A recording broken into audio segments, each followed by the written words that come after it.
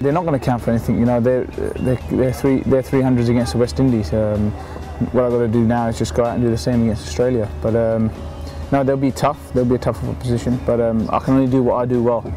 I don't really care what they say. Favourites in England, I'm not so sure. I think we're playing some good cricket at the moment. We're playing a good brand of cricket. Our bowlers are firing, our batters are playing really well. We know these conditions better than anybody. So I wouldn't just go around saying that they're the favourite.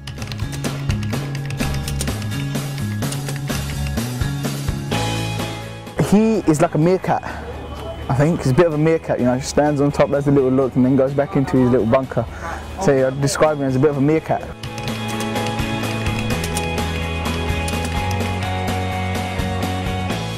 Now coming to the squad, the standard of football's gone up, so they said, yeah, let's play football. And also, I think the backroom staff and all the physios, I think they were a bit upset that they hadn't seen my skills. So they said, look, let's get football in because we need to watch Ravi, you know. No, I'm only joking, but I think one of the best footballers, Jimmy Anderson. Jimmy Anderson's pretty good.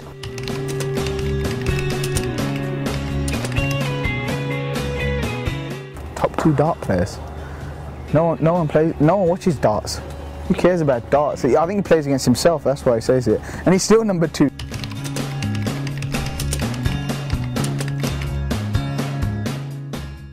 If you actually watch him carefully when he talks through his teeth.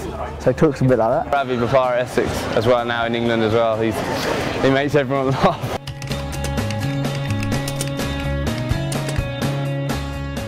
He does. He reminds me a bit of a woman sometimes. Checks himself out in the mirror, makes sure his hair's right every little bit. It takes his time, he likes to take his time doing this stuff. He wants to look good.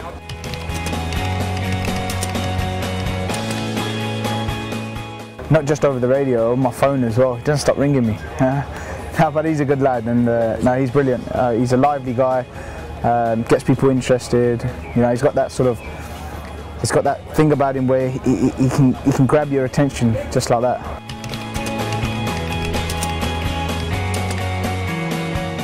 He gives it the big talk though, doesn't he? He says, yeah, let's go out and do this, go out and do that.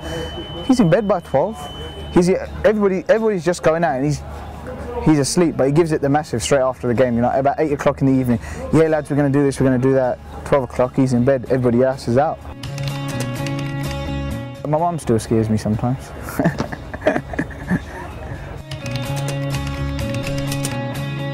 I've got 2 dogs myself who haven't attacked me yet. They're 2 Rottweilers, but they're very loyal dogs, they're brilliant dogs, and I don't think they ever will attack me. I think I've got them, I'm the boss.